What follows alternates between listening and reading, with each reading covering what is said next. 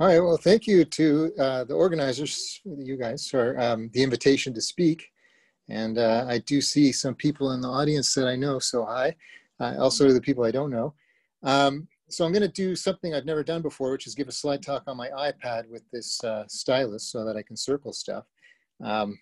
Probably not as pointless stuff as doing that, but I'll try to keep it relevant.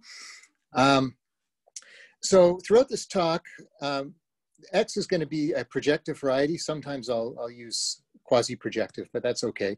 For the purposes of it, we can always assume X is projective, and F is going to be a dominant rational self-map. So I just mean that it will have dense image, and given that it's a dominant self-map, we get a dynamical system with the variety X and the map F, where we can take a point in X and we can just repeatedly iterate F. And as long as we stay away from the indeterminacy locus, we're fine. And so what one wants to do is one wants to understand how this, the behavior of this dynamical system.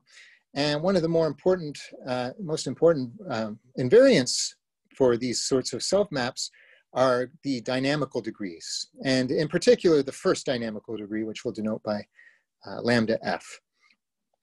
So what's the definition? I'll give a more intuitive definition, but I'll give the precise definition here. We take an ample divisor H of our variety X, and this notation isn't so good that I've done, but f to the n is the nth iterate under composition of f, and then what we do is we take the pullback along H. And then we take the dot with H to the dim X minus 1. So perhaps the easiest case to think of is with you when you take a surface, and what basically you're just pulling an ample pullback of an ample divisor, and then taking an intersection with another ample divisor, and just counting the number of points, a generic one. So the thing is that if we take this limit, it actually does exist. And it doesn't depend on what ample divisor you choose. And the other important fact is that it doesn't change under birational conjugacy. So I've written it here that if we conjugate with a birational map from X to X prime, then we get a new self-map on variety X prime, and it doesn't change the dynamical degree of the map. Okay, so I'll give some examples and try to make it more intuitive. So what we want to say is that these dynamical degrees, and I've only given the first one, sort of gives you a very coarse understanding of the dynamical system. And I'll try to say a little bit more about that. And I do say that in general, one has higher dynamical degrees, one in each cohomology class. No, one for each I. And they were introduced by Friedland, and they were originally used a lim sup rather than a limit, but they have this submultiplicative property that implies that they exist with a limit. Okay, I just want to okay, that's good. So the dynamical degree is mostly studied in complex dynamics, but I want to say that recently in arithmetic dynamics, it's gotten a lot of attention due to this work of Kawaguchi and Silverman. And what the idea is here now, if you have a global field and you take some point, some k point in a global field k, you take some k point in your variety and you iterate, you can try to understand the orbit by understanding the heights of the points in the orbit and how they grow, the asymptotics. And Kawaguchi and Silverman show that it's related in a strong way to the dynamical degree. It gives an upper bound in terms of, you can get an upper bound for the heights, for how the heights grow in terms of this dynamical degree. And there's a question of when equality holds, and it's suspected that equality should hold in most general cases as long as the orbit of the starting point is Zariski dense. So that's the Kawaguchi-Silverman conjecture. And it's gotten a lot of attention in the last few years. And it's a very interesting conjecture relating heights and this dynamical degree. Okay, so one thing we pointed out was that this sequence is submultiplicative. And I'll try to explain why that's the case. So the limit always exists. So that's why we have this limit. And I'd like to just do a more intuitive way of viewing the dynamical degree, just so you can see it. So I'm going to look at the special case when X is projective D space. And here it's much more intuitively clear. So if here we have a rational self-map from projective D space to itself, then on a dense open set, we can give it by this D+1 tuple of polynomials. And of course, we want to assume they have no common factors. So we have polynomials P0 through PD. They're homogeneous of the same degree M, and they have no common factors. Otherwise, we would just cancel those out. And that M is going to be the degree of our F. And so what we can do is now we can just iterate this repeatedly, and we can compute the degree of F to the N and take this 1 over N. So now we can see why we should expect submultiplicativity. If F to the M is given by this D+1 projective tuple of polynomials, and F to the N is given by these coordinates, then if I look at F to the M plus N, I'm just composing these two. It doesn't matter which way I do it. I've chosen it to do it this way. Then we get P0, and we plug in Q0 through QD and so on and so forth. So if F to the M has degree A and F to the N has degree B, then these polynomials are all going to have degree A times B. And so what we get is that the degree of F to the N plus M is less than or equal to the product of the degrees. And I've put a less than or equal to because there could be some cancellation, right? So it's not an equality in general, although, you know, we usually expect it to be an equality if we did something like took something in a generic element in the moduli space of degree A maps or something like this. So let me look at an example, a straightforward example where we can compute the dynamical degree. And I've started off with the simplest example. F is just going to be the map that takes x colon y to x squared colon y squared. And this is a degree 2 map. And if I iterate this n times, I get a map of degree 2 to the n. And so I can see that the dynamical degree is just 2 in this case. So not so hard to compute in this case, although in general, there can be cancellation. So we don't get this equality in general because, oh, that's ugly. Let me get rid of that. Because there can be cancellation. And so I've given the easy example, which I saw from Jeff Diller, which he used to motivate the cancellation. This is I don't know what this map is called. I call it the Noether map. Maybe it's got another name. But basically the group of birational automorphisms of P2 is called the Cremona group, and it's generated by PGL2 C and this map F. And it's almost the free product of those two groups. This is going to be a cyclic group, but it's got one relation. So this is this Noether map, or maybe it's called the Cremona map. I don't know what people call it, but it's basically a birational involution of order 2. So it takes x, y, z to y, z, x, z, x, y. And F has degree 2, obviously, but if I apply F to itself, if I apply F twice, then if I just do the computation, I get x squared y z, x y squared z, x y z squared, and I see I have a common factor of x, y, z. And so I actually get the identity map. And so if I look at F to the N, every time I apply F an even number of times, I'm just going to get the identity. And every time I apply it an odd number of times, I'm just going to get F. So it's going to have degree 2 if n is odd, and it's going to have degree 1 if n is even. And so when I take the nth root, I get dynamical degree is 1. Okay. So in general, the dynamical degree doesn't have to be an integer. And so I'm going to work with A2, and that contradicts what I said about taking a projective variety. But like I said, we can lift this to a rational self-map of P2. So I'm not really losing anything. The only thing that I might be hiding is the degree calculation, but this is just homogenization, and you can check what I say is true. So we're going to take this map, FUV is UV comma U. And so this is like a toric map. And notice that if we apply f squared of uv, so what does f do? It takes, for the first coordinate, just multiplies the two coordinates together to get the new first coordinate, and then takes the first coordinate over to the second coordinate. And so if you do it twice, you get u squared v u v. If you do it 3 times, you get u cubed v squared u squared v. And in general, if you do it n times, you get these Fibonacci numbers showing up in the degree. And this is really because it's uv going to uv comma u, so that's a u to the 1 v to the uv comma u. So it's really like u is going to 1 1 and v is going to 1 0. Hopefully I did that right. But anyway, this should be the matrix that generates the Fibonacci numbers when you take powers. So f to the n has degree fn plus 2, and we know, of course, that when we take the nth root of that, that tends to the golden ratio, 1 plus root 5 over 2.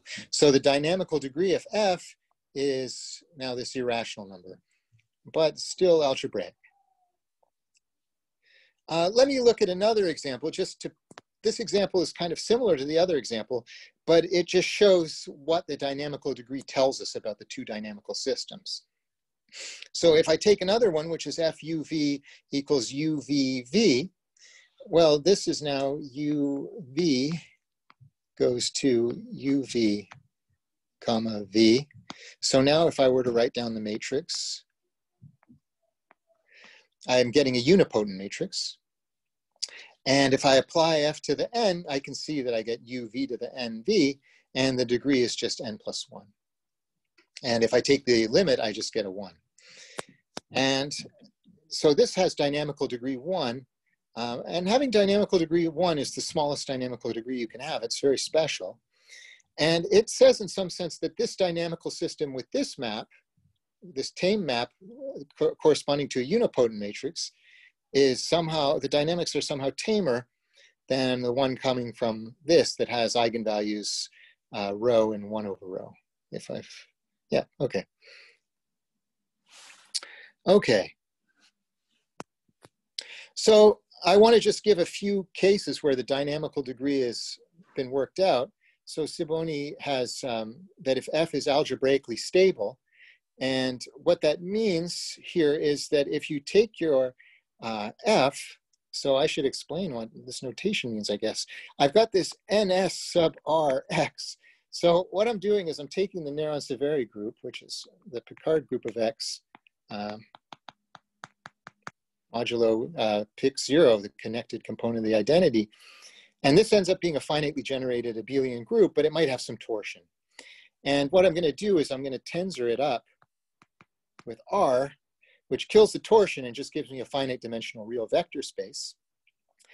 And my map F, well, if it's algebraically stable, so imagine you have something like an endomorphism, it'll actually induce a self-map on this vector space. But in general, there's a class of rational maps called algebraically stable, where you get the same sort of thing, and where they behave nicely, so that if you take f star to the n, that's the same as f to the n star. And in that case, lambda f is just the spectral radius of this z linear operator f star on this vector space. And in that case, you get that lambda f is an algebraic integer because the spectral radius of an integer matrix. Diller and Favre showed that by rational maps of P2, you can always achieve algebraic stability. So you can show that the dynamical degree of any birational self-map of P2 is an algebraic integer. And Favre and Jonsson did a similar thing, but their thing is actually very difficult. They looked at dominant endomorphisms of A2. The dynamical degrees are always algebraic integers. In fact, they can even say more. They're either integers, so things like, you know, this map that we saw, xy goes to x squared, y squared, where the dynamical degree is just 2 because the iterates are all just powers of 2. Or they're things like rho. They're basically, you know, quadratic irrationals. And that's all you can get. And it's a very difficult paper. And then I should point out that Bonifant, Fornes, and Urich showed there are only countably many different dynamical degrees. So it's a countable set. And we've seen that under a lot of conditions, we get algebraic numbers. So it's a very natural question to ask, is the dynamical degree always an algebraic integer or at least an algebraic number? And the purpose of the talk, well, the title gives it away, but the answer is no. And this is work with Jeff Diller and Mattias Jonsson. And at the end of the talk, I'll say we're doing some work, us three, along with Holly Krieger. So I'll talk about that hopefully at the end. But our main theorem is that there exists a dominant rational map F from P2 to P2, whose dynamical degree is a transcendental number. And I should just make a remark that if you look here, we have this Diller-Favre result that says birational maps of P2, the dynamical degrees are algebraic integers. So our map is clearly not going to be a birational self-map. It's not birational. Did I want to say anything else about this? I should point out that I was fortunate enough to go to a Simons workshop sometime last year, and that's where I met Jeff. I already knew Mattias, and we just happened to, they just happened to talk to me about this, and that's how the collaboration started. But they had been working on this before, so I was sort of in the right place in the right time, in some sense. So I'll try to give an overview of how this works and say what the construction is. So the construction is they're all maps of the form where we take a tau composed with a sigma, where this sigma is a fixed birational involution of P2. And it's easier for me just to use an affine piece rather than P2, so if that's okay. And then we have this, this map, which is really an endomorphism of GM squared, which is tau of Y1, Y2 is this map. And this is where you can see where we're not birational. It's clearly not birational. So this is a monomial map. And the only property we need for the transcendence argument to go through is that A plus BI to the n should never be real. Okay, so basically saying that when we write this in polar form, maybe I should, what do I want to say? I want to say theta is not a rational multiple of pi, I guess. I want to say something like that. Oops, what's going on? Okay, so if we have these properties, then every map of this form is going to have a transcendental dynamical degree. Okay. So Favre, in 2003, he showed that under these conditions, the map tau that we give, this monomial map, can't be conjugated to an algebraically stable map. Although still we do have that, sorry, this should be, so lambda of tau is still an algebraic integer though. And lambda of sigma is equal to 1. It's sort of like that Noether map I gave earlier on. So the key fact, and this is really all Mattias and Jeff, or Jeff and Mattias, I guess, depending on the order, is that the degrees of these f to the n's are really closely related to the tau to the n's. And this is really the key fact, that if we look at the degree sequence of tau to the j, this nice map, and we call it dj, then our dynamical degree is the unique positive solution on 0 infinity that satisfies this equation.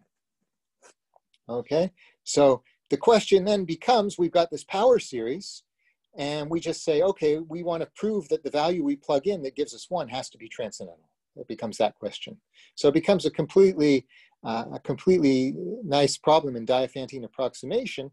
And there are other problems of this type that hopefully I'll get to talk about.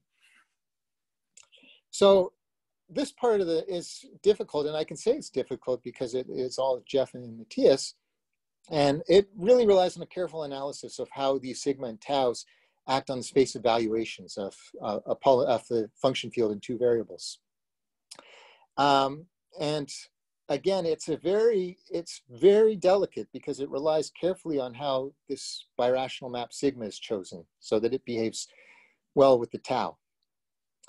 But what they are able to show recursively is that if you let d sub n be the degree of tau to the n, and e of n be the degree of f to the n, which is the thing we're after, then we have this nice relationship that en is equal to this expression, where we have to set d0 equal to 1 and e0 equal to 2. And what that means is that if we recast this in terms of generating functions, then what we can say is that we've got this, this relationship. E of z is 1 minus d of z equals 2. And that's why we picked our starting values as we did. So now what we get is that the dynamical degree of f, well, we know it's just 1 over the radius of convergence of E of z, because these are the, right? The dynamical degree is just this limit. By definition, En is the degree of f to the n, so the dynamical degree of f is just going to be 1 over the radius of convergence of this. And similarly, the dynamical degree of tau is 1 over the radius of convergence of d.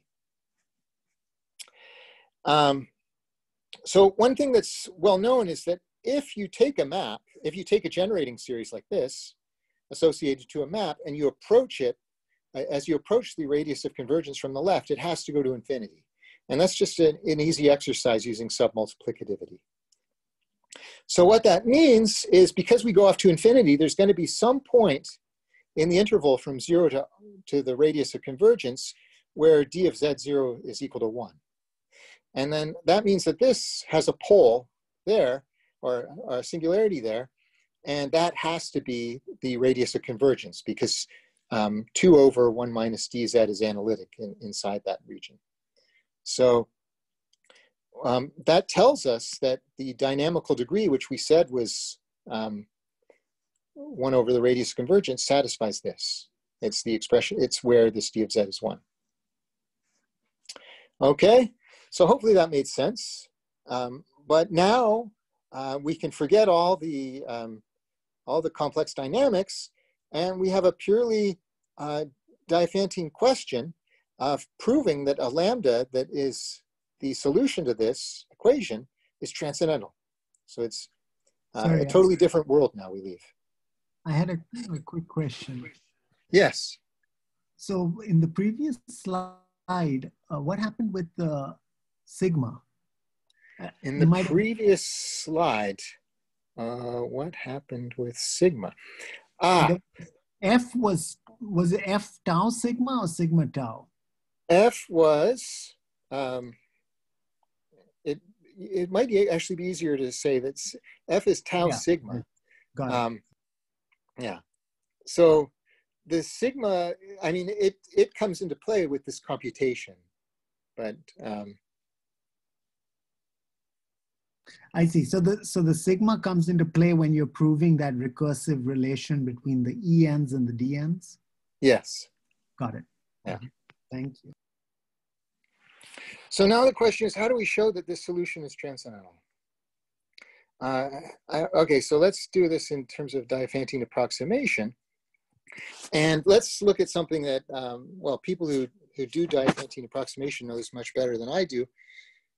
But there's a general philosophy that if you have a power series that's not algebraic, and let's say it has some additional structure that allows us to produce rational approximations to it, good rational approximations, then what one expects is that when you specialize at q bar points inside the radius of convergence, you should get something that's transcendental, unless there's a compelling reason why not. And well, that seems like it's saying either it's transcendental or it's not, which I am, but I'm saying there's some explanation for what's going on, for when transcendence doesn't hold. And let me give some examples. So the first is a Siegel-Shidlovsky theorem, and I'll mention the result of Boykers as well. So as an example, if you take the function e to the x, so this is what's called an e function, and it's obviously transcendental e function. And what we know is that when we plug in e to the alpha, well, the radius convergence here is everything. So if we plug in any e to the alpha for any algebraic value other than 0, we get a transcendental number. And this is a general phenomenon that if you have an e function, you can make some system describing the differential equation satisfied by it. And you just want to throw out poles and zeros of rational functions in the system and throw out 0 as well. And those are bad values.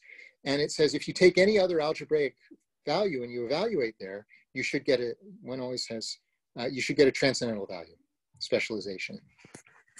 And then with difference equations, you can look at, say, Mahler's method, and I'll point out work of Philippon and Adamczewski and Colin Faverjean, that says if you take an irrational Mahler series over a number field, then when you specialize, you get a transcendental number, except outside of a computable set of bad values. And bad values, again, come from a system, from, you know, poles inside of a system for this series. Okay, so let me see where I am. Okay, I better hurry up a bit. So now we see a general approach to how we show that lambda f is transcendental. We're going to use the structure of D to show that D of alpha is transcendental for algebraic alpha inside the radius convergence outside of bad values. And then we're going to show somehow that 1 over lambda can't be bad. But now we know that D of alpha equals 1, so that means alpha can't be algebraic because it's not bad. So if it were algebraic, then D of alpha would have to be transcendental. So that's the strategy now. Sorry, Jason, just a question from an asking for a clarification. Just what is an original Mahler series? Okay. So when I just say, all I mean is that f of z is a power series. And I just mean that it's not a rational power series. So it's not given by the expansion of a rational function at z equals 0. And in fact, if it's irrational, I think it's due to Bézavant that it has to be transcendental. So hopefully that's okay. So that's all I mean by irrational. I mean, it's confusing. I mean, not a rational power series. So its coefficients don't satisfy a linear recurrence. Where was I? Here. So I wanted to say how we do this in practice. So the idea is you take your series, d of z, and you show you have good approximations by rational functions in the sense that if phi n has degree an, then I want the difference to be big O of z to the a times an, where a is some big number bigger than 2. And this will actually imply that my d of z is transcendental unless it just by some fluke happens to be equal to all my phi n's for n large. And then one wants to argue that phi n alpha is a good approximation of d alpha, which sort of makes sense if you look at this. And then you want to just use the typical methods in transcendence theory to show that d of alpha has to be transcendental unless there was some compelling reason it's not, which in this case would be that the phi n of alphas happen to agree with d of alpha. So that's our compelling reason why it might not be transcendental. Okay. So we want to apply this strategy, so we need a closed form for our series d of z.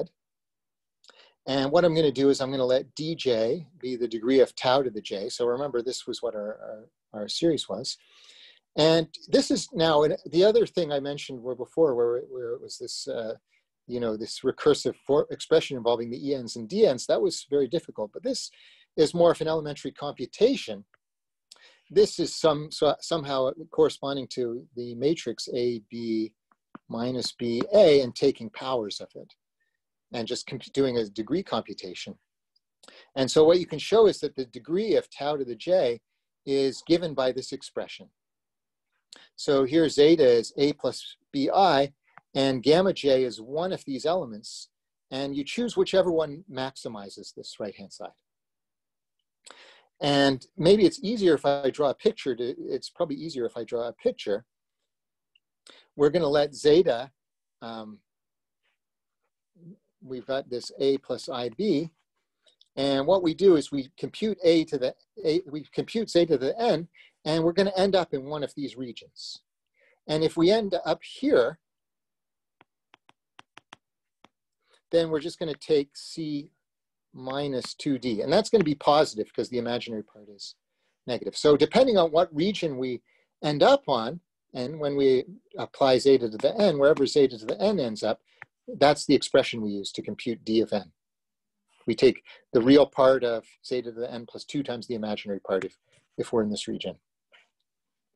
Okay, so, and now what we're going to basically use is the fact that the argument of our zeta is irrational. So, you know, there's not going to be any real periodicity in terms of which region we lie in. So that's the idea.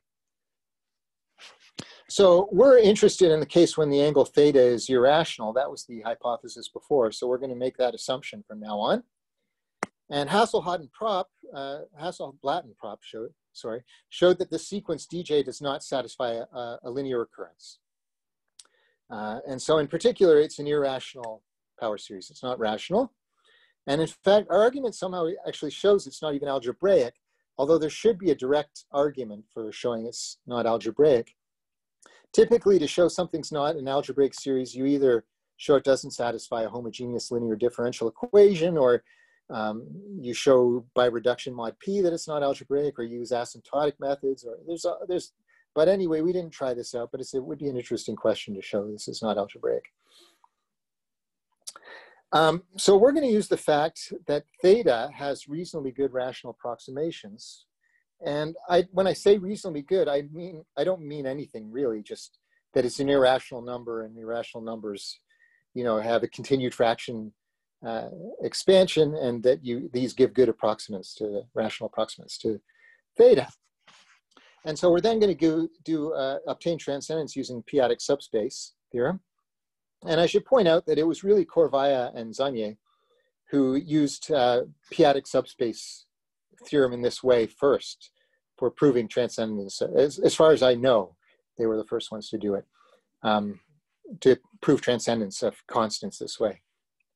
And then Adamczewski and Bugeaud showed automatic real numbers were either rational or transcendental using this Corvaya-Zanye modification of their technique. So we're going to use this. We're going to need a lot more linear forms because we don't really have an understanding of the angle theta. But I'll hopefully be able to explain how this works. So I'll talk about, really, there's a few parts. So I'll talk first about the easiest part, which is to construct the rational approximations. And this is sort of intuitively clear.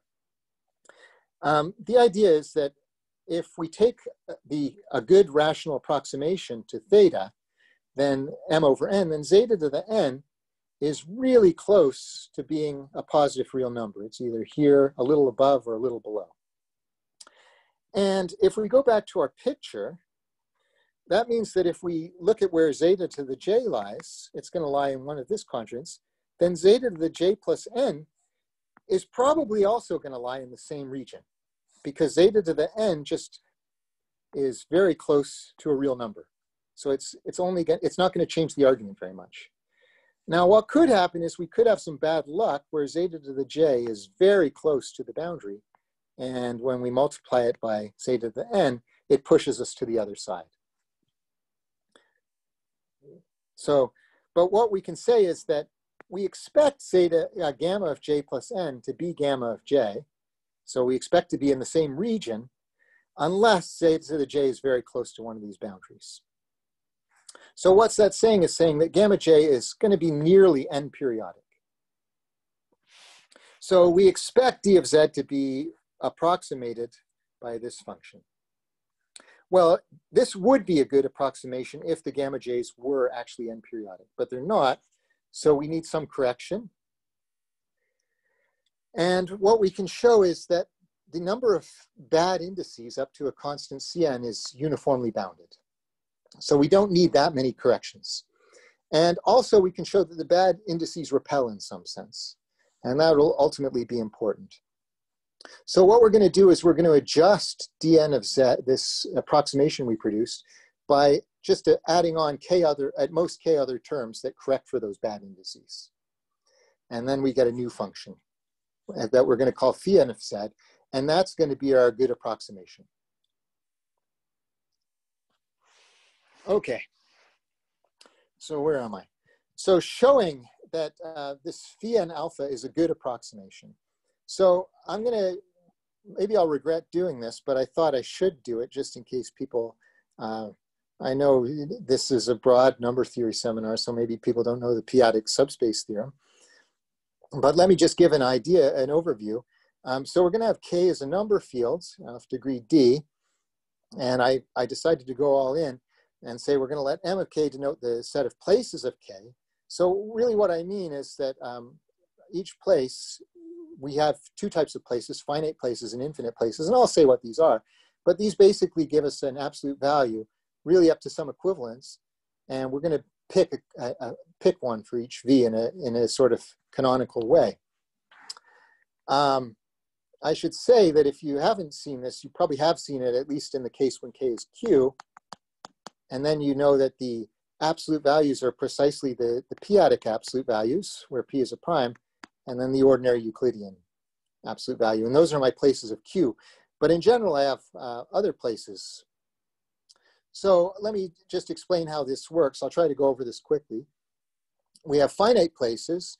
So here, we're going to use the notation m sub fin of k to be the set of finite places. And what we do is we take the ring of integers and we take a prime ideal p in that ring of integers. So it's a maximal ideal. And so if we take the quotient OK mod P, we get a finite field of cardinality NP. And what I have is I have a rank 1 discrete valuation on this OK coming by looking at what power of P I lie in, right? The biggest power of P I lie in. So I get an order. So if X is in P to the M, but not in P to the M plus 1, I can say that its order is M. And I can then put an order on all non-zero elements of my field by just saying, okay, if it's a fraction A over B, then I can say, what's the biggest power of P that, the biggest power of the prime ideal P in which A lies, minus the biggest power of prime P that B lies. And I can now define my valuation this way. And this is exactly like the p-adic valuation, where it was p to the minus, right? It's the exact same thing. I don't even know if this is actually all that important, but I thought I should say it just because I'm going to have a theorem that has all this notation in there, so I might as well state it. We have the infinite places, which people probably know a bit better. We only have finitely many infinite places that correspond to our embeddings into C. And basically we have two types of embeddings. We have real embeddings and complex embeddings. And if we have a real embedding, we're just going to take our place just defined like this. And then to a pair of complex embeddings, we're going to define our place like this. And like I said, a place is really an equivalence class, but the nice thing about doing it in this way is that we have this nice product formula. That if you take the product over all places of a non-zero number, you get 1. And I should also add that this makes sense because the absolute value of C is 1 for all but finitely many places. So this is actually collapses to a finite product. Okay. So now, we're going to be working with a finite set of places, and we're always going to assume that it includes all infinite places.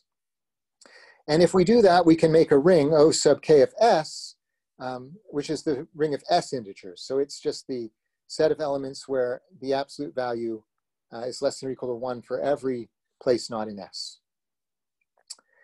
And notice that if we just take the infinite places, then we just recover OK. So this is some generalization of this. So for instance, if I took for Q, if I took the two-adic place and the Euclidean place, then the ring of integers here would be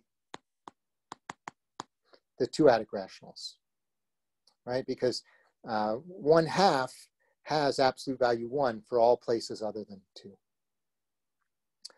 And the last bit of notation we want is we want to have some notion of height of an M tuple. And this is what our height sub S is. So we just take the max over the xi's at each of my places and take the product. Okay, so if you've seen heights before, that sort of makes sense. Okay, so that was a lot of stuff just for one thing, which I didn't say. So instead of using a p-adic subspace theorem, we're going to use a theorem of Aversa, which is more or less a version of p-adic subspace, but it works better for us. And here's the theorem. So we've got a finite set of places, and it has to contain all the infinite places. So that's exactly like p-adic subspace theorem. And we've got an integer m bigger than or equal to 2, and a positive constant epsilon that can be whatever we want. And there's a constant c. It's not an effective constant if you're wondering, but it's, well, it's something.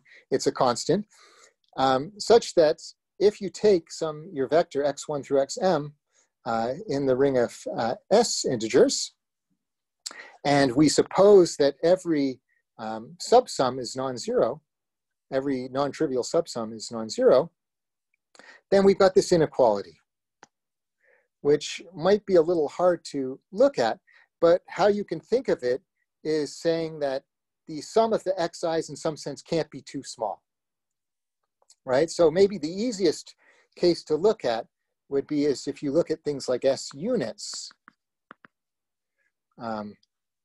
So things that are units in this ring.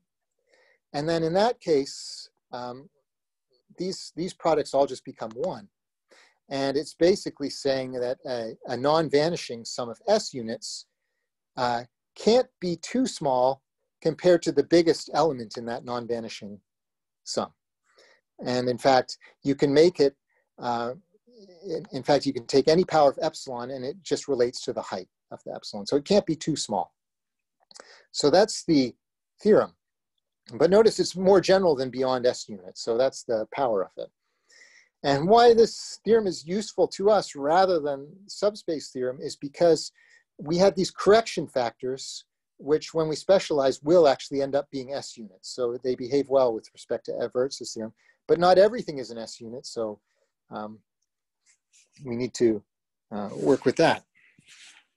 So I see I've got about 6 minutes left. So let me try to wrap this up in almost 6 minutes. So how do we use Aversa's theorem?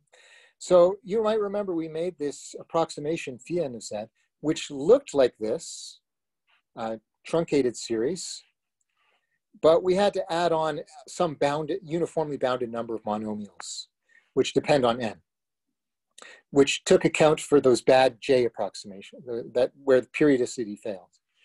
And so really our approximation looks like this.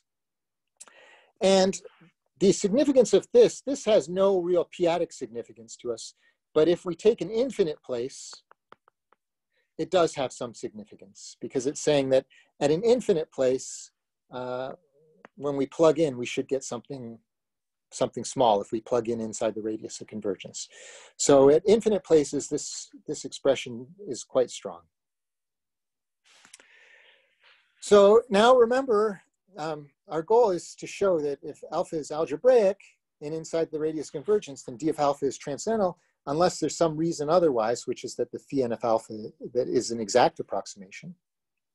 So we're going to use the Corvaya-Zanye original strategy, which is really great.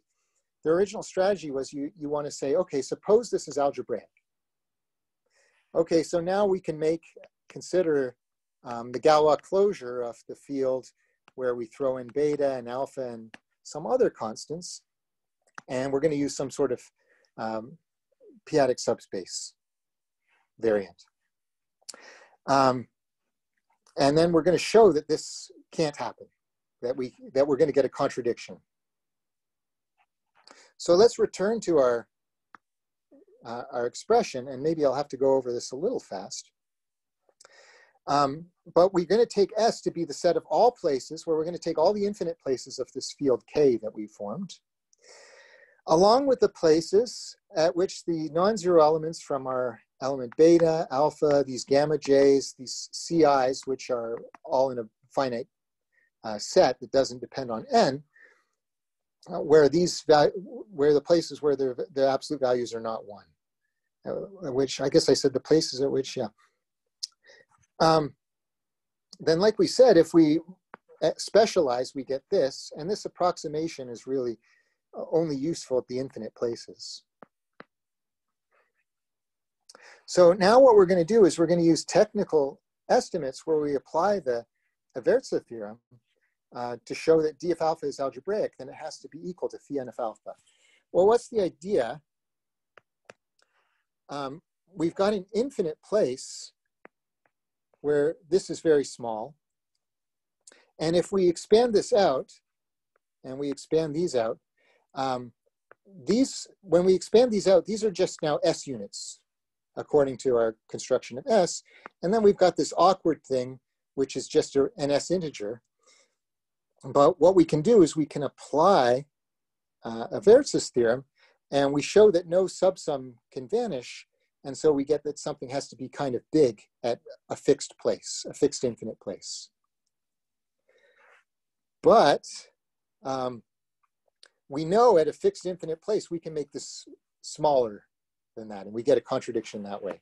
I went over this a little fast, but I don't even think if I went over it slowly, it would make more sense. But that's just the intuitive idea. It's, you know, these transcendence proofs are, you sort of have to sit down and do them yourself sometimes. So now finally, the last part is we use an ad hoc argument to show that if alpha is positive and real and inside the radius of convergence, then you always get this inequality. It doesn't matter if alpha is transcendental, algebraic, whatever. So that means that these phi and alpha, these approximations can't be exact. And so what we get is then that alpha, which is 1 over the dynamical degree, can't be algebraic. Because when we specialize, we don't get a transcendental value. Okay? So that's how the proof works. I don't know if I made it so much sense, but let me just say a few things, because I mentioned at the beginning of the talk, there's joint work with Mattias and Jeff, but also with Holly Krieger. So one question one can ask is, our maps are not birational self-maps, right? We said that the Diller Favre result shows that birational self-maps of P2 have algebraic dynamical degree. So you can ask what happens for birational maps, maybe of higher dimensional projective varieties. And there's also a kind of an interesting question of, you can look at the field generated by all dynamical degrees, and now once we know it's not algebraic, well, we should expect that maybe it has infinite transcendence degree. I'll say a little bit about these things. So this is work in progress with the 3 authors, but also with Holly Krieger. So like we said, we sort of did this in a very special setting where we had this very special map d of z, but it obviously applies more broadly. And so we want to give there should be a sort of general transcendence criterion that applies to lots of maps coming from dynamics. And so with this, we think, I don't want to claim anything because it's not been nailed down, but we think we should be able to find birational self-maps of P3 that have transcendental dynamical degrees. So that answers the other question. And this will also just maybe of interest for its own sake. It gives rise to a sort of general transcendence problem, which I decided not to write down because it's a little tricky, but it's basically a transcendence problem where you look at special values of series that are defined on these piecewise constant functions in this way, and with matrices with certain eigenvalues, and you ask whether you get a transcendental number when you look at the value that gives you a 1 or something like that. The difficulty now lies in the fact that maybe you don't have a dominant eigenvalue or something like this, or you know, you have multiple dominant eigenvalues, I guess I should say. Now, the infinite transcendence degree question, I think, is an interesting one. The answer is probably yes, and probably the collection of maps that we produce an infinite family of them. Probably you could prove infinite transcendence degree of these maps if you really sat down and were motivated to do so. But it's more involved, and I don't know if it's something I plan to revisit anytime soon. So I think my time is up. So I'll say thanks, and I will end the talk now. So thank you.